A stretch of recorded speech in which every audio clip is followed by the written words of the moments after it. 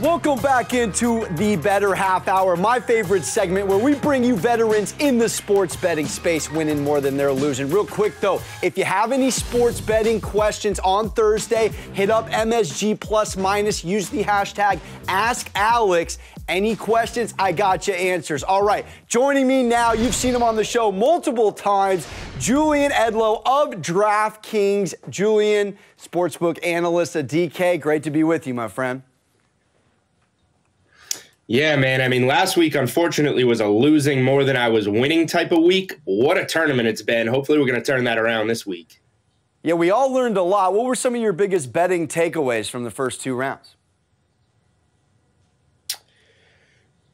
Just how much of a process you have to be betting in this tournament. Obviously, St. Peter's is the one that everybody wants to talk about, and we will talk about them later in this segment. But you know, even a team like Iowa State that I just felt was dead in the water. I really liked LSU going up against them out of the SEC.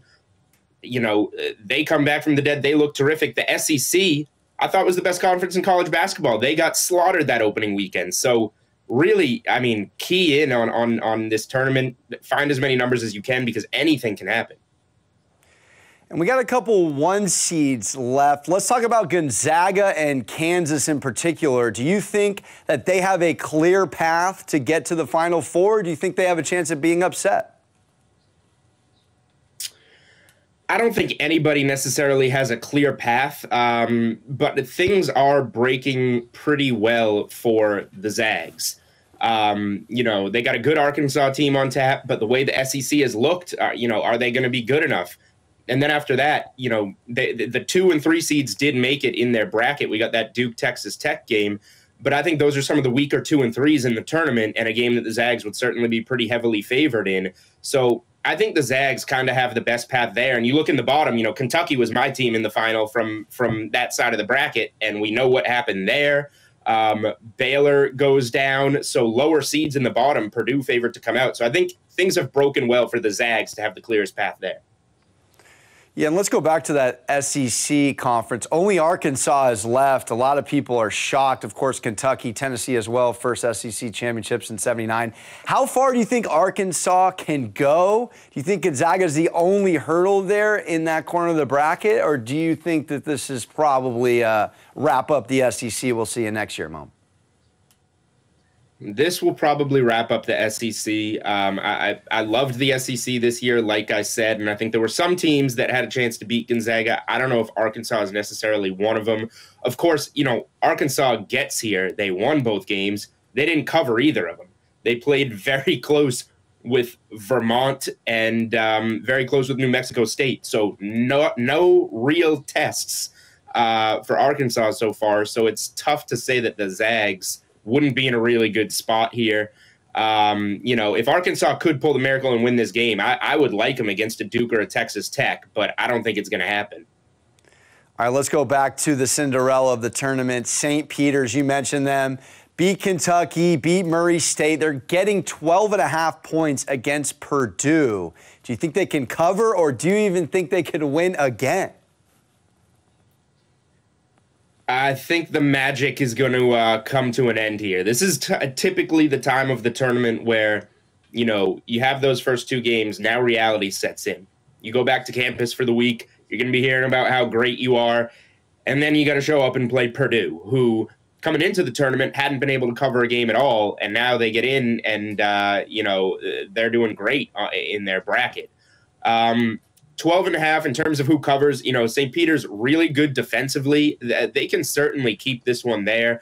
I might be looking at maybe like a Purdue first half bet, kind of show up, you know, thinking you're all that right now, and then run into Jaden Ivey and Zach Edey in that Purdue squad, and it gets a little out of control early. But it's a lot of points here for a team that plays very good defensively.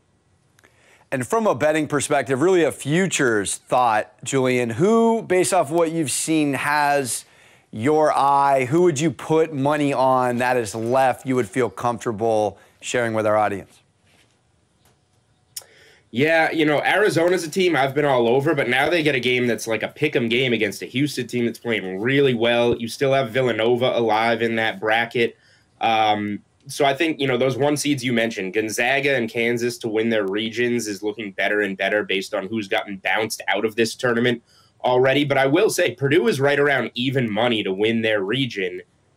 I mean, I can't say that they're going to lose to St. Peter's here. So now you're going to have them at even money against a little bit of a dinged up UNC or UCLA team in that Elite Eight game. I kind of like going with Purdue to win their region. And then if you don't like it as much, get a little hedge out because you know they're going to be favored in that game. What do you think of Duke? Do you think they can make a run? Coach K just racked up his 1,200th win against Izzo, and Michigan State down 5 on a nice comeback late. Man, I had the 6.5 with Michigan State. And, when you're winning a game outright with about 2.5 minutes left, it doesn't feel good to not cover 6.5. But yet, here we are. Duke has made it, and they're on the second weekend. This matchup against Texas Tech, really good defensive team, going to slow things down. It's interesting, and it's one that it's a pick'em game, so obviously it's tough. I don't have as much of an opinion in that game, but like I said, I think that the bracket has broken well for Duke, other than nobody upsetting the Zags. If Memphis could have pulled that upset, Duke would be favored to come out of its region.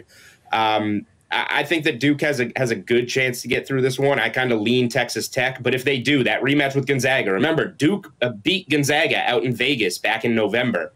I think that rematch, the revenge game, would go the Zags' way. So ultimately, no, I don't think Coach K is going to get out of his region, but maybe they got one more in them.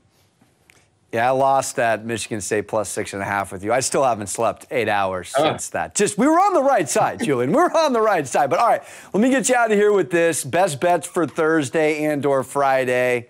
Thank you as always. Yeah, the two spots that I'm probably looking the most confidently so far, I'm gonna lay the points with Villanova again, pretty much the same number as it was against Ohio State, and rightfully so. Not, like I said, the size makes it not quite as good of a matchup as it was against Ohio State, but ultimately I think we're going to see a similar game against a similar team from the same conference. Villanova dominated most of that game. Ohio State made a little bit of a run, and then Villanova closed it out, defense shooting and making their free throws. So I like laying it with Villanova.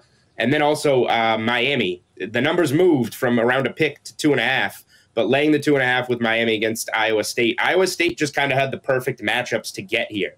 They go against an LSU team that lost its coach and didn't play well offensively. Wisconsin, the perfect type of rock fight for Iowa State to win. Now they're going to play a Miami team that has 3 really good guards, scored a bunch of points against Auburn, who's a really good team. I think that Miami's just going to be too much offense for Iowa State and ultimately prevail there. I love both of those. Julian, thank you so much for stopping by. Phenomenal insight. Make sure you throw him a follow on Twitter. Don't go anywhere. Oh, we're going back to the golf course. Little links locks coming up next here on the Bettor Half Hour.